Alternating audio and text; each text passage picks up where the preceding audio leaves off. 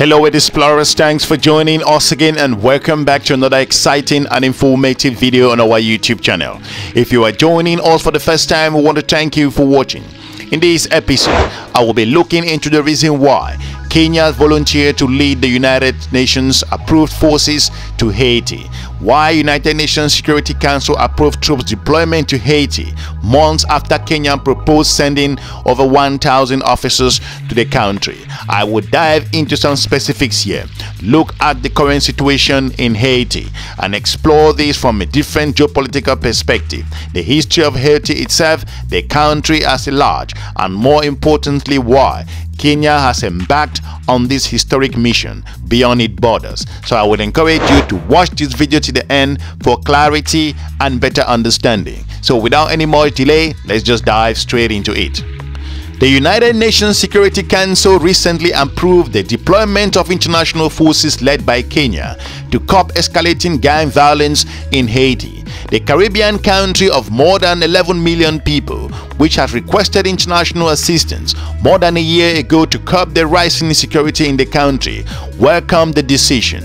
If you look at information, according to information from Haiti, the Haitian people say thank you very much to the Security Council and the Secretary General of the United Nations. Haitian Prime Minister is quoted as saying, the Haitian Prime Minister Harry Henry said on Twitter shortly after the vote was casted.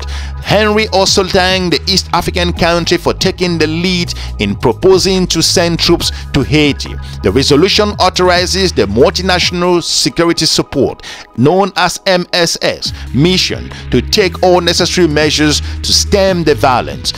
The international forces are not deploying under the United Nations Peace Mission. They will be overseen by Kenyan forces, which received authorization from the United Nations. The 2007 African Union interventions in Somalia to combat armed groups was also authorized by the United Nations. But the question here is, why are foreign forces needed in Haiti? If you look at Haiti, Haiti has recorded over 3,000 homicides and more than 1,500 kidnappings for ransom between January and September this year alone.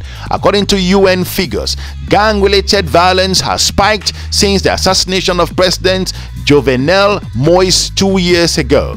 If you look at other aspects in Haiti, the violence has forced some over 200,000 people, half of them children, out of their homes, according to UN figures as well, adding that the unprecedented level of insecurity has forced tens of thousands of children not to attend school in that particular country of Haiti.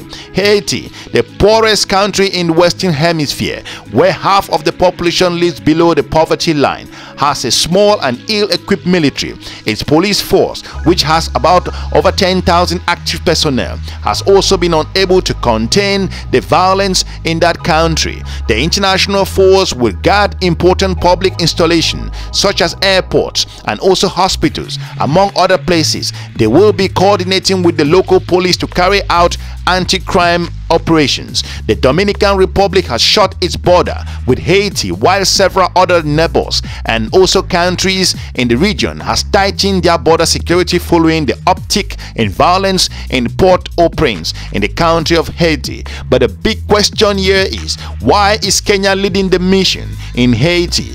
That's why we are discovering this video. If you look at Kenya's perspective, Kenya has a history of sending peacekeepers to volatile countries and offered to send 1,000 personnel to Haiti in July.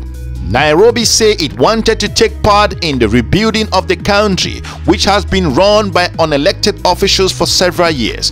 This mandate is not only about peace and security, but also about the rebuilding of Haiti, its political and its economic development and social stability. Kenyan Foreign Affairs Ministry Alfred Mutua on a post account following the UN's approval with regards to that decision. Analysts say that apart from helping stabilizing Haiti, Kenya stands to gain from sending its forces to Port-au-Prince. Based on information on the global stage, sending its forces to Haiti gives Kenya a very serious political capital. In the eyes of the world, Kenya become a dependable ally who is willing to help other countries. Disma Mokwa, a Nairobi-based analyst, told international news media. The mission to Haiti create several opportunities for Kenya. Kenyan law enforcement agents will get specialized training and also equipment before they are sent. This will improve the capacity of the force in the long term. Obviously, there are financial incentive resources allocated to participating in those countries, as well as countries taking part in those particular peacekeeping missions. Troops will also be given extra allowances, which is why there is high interest from officers for foreign deployment. The officers also added. Most recently, the White House expressed its gratitude to Kenya for assuming leadership of the forces. If you look at different areas, the non-UN mission will be funded by voluntary contribution, with the United States, while not sending boots on the ground, pledging up to $200 million US. It is not clear when the forces will be deployed. Recently, or last month, so to say, the U.S. Secretary of State Antony Blinken said a Kenyan-led missions to Haiti could deploy in months. The international forces have a mandate for a year. If you look at other areas, the big question here is, what other countries are sending troops in the country of Haiti? In addition to Kenya, Jamaica and Bahamas and Antigua and Barbados have pledged to send personnel to the violence-rocked country.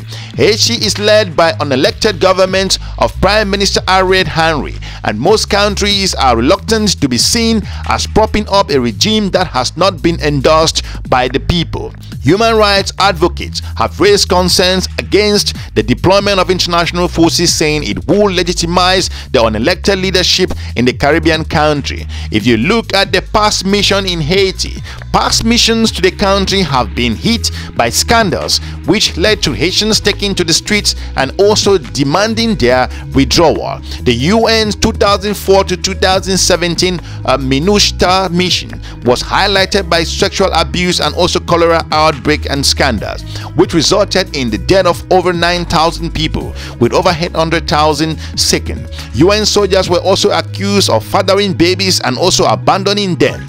Haiti was free of cholera until 2010, when UN peacekeepers dumped infected sewage into rivers.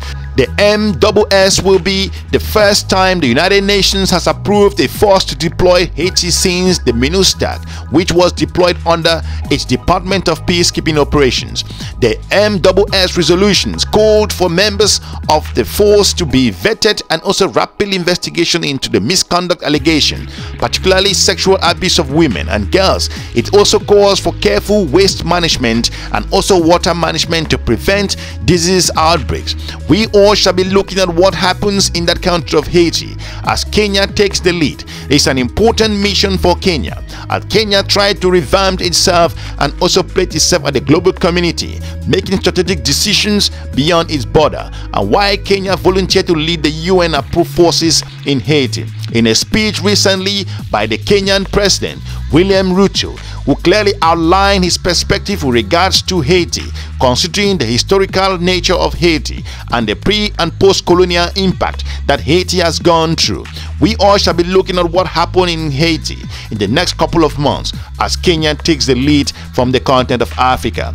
We want to thank you for watching. Hopefully we've informed you regards to this strategic relationship and the reason why Kenya is leading the UK mission in Haiti, and we all shall be looking on what will happen and how Kenya will navigate itself and come out successful or challenging or defeated, or others will put it in different ways. What Kenya will learn from this mission beyond its borders. We want to thank you for watching The Explorer. We are looking forward to meeting you soon in our next episode. Have a good day. Bye-bye. This is a mission for humanity, which connects boldly and directly with the founding principles of the United Nations and affirms our shared hope that justice is finally coming to the people of Haiti, who have borne the brunt of colonial plunder and repression, as well as post-colonial retaliation and exploitation, leaving them vulnerable to geological, climatic, and epidemic calamities. This moment also affirms the Pan-African commitment to our continent's unity, together with the African Union's policy of solidarity with the African diaspora in observance of our sacred duty towards our own flesh and blood, carried into captivity to suffer in chains, in a world far away from home and punished most severely over the centuries for claiming for themselves freedom, the most basic right of every human being. When newly independent states were investing in the future by building infrastructure, setting up systems of self-governance, and developing capacity to flourish in freedom, unfortunately, Haitians were being forced to invest in a cruel past by being made to pay for refusing to be slaves. As a result of this injustice, perpetrated by colonialists with the silent connivance of international institutions, Haiti lost decades of development opportunity and became vulnerable to calamities. It has endured devastating geological and extreme weather disasters which have left the state and its economy strained for the utmost and unable to cope with the challenges of providing basic services. For us in Kenya, this mission is of a special significance and critical urgency. We experienced the harrowing brunt of colonialism, as well as the long, difficult, and frustrating struggle for freedom against those that can influence international institutions to frustrate justice. In our struggle, we always had friends, not an overwhelming multitude of powerful allies, yet nevertheless, true, loyal, and determined friends. The people of Haiti, our dear friends, today stand in need. It is our fundamental moral obligation to be their friend indeed by standing with them. On the 21st of September, I stood before the General Assembly of the United Nations to express the case for the United Nations Security Council to deliver a framework that would facilitate the deployment of a multinational security support mission to Haiti as part of a holistic multilateral response to the challenges faced by the nation. Specifically, I pleaded for a resolution under Chapter 7 of the Charter with the appropriate provisions to facilitate support for the Haiti National Police in enhancing its capacity to effectively provide security for the people of Haiti, their infrastructure, and property. I am delighted that today the Security Council has directly answered this call with UN Security Resolution 2699 of 2023, which mandates the multinational security support mission to reinforce the Haiti National Police with operational support and other joint interventions to enhance its institutional capacity with the aim of increasing its effectiveness in defeating the onslaught of criminal gangs, the rampant violent crime, human arms and drug trafficking, as well as other atrocities. The mission is also mandated to secure the country's critical infrastructure, including air and seaports, as well as other vital transit arteries and intersections.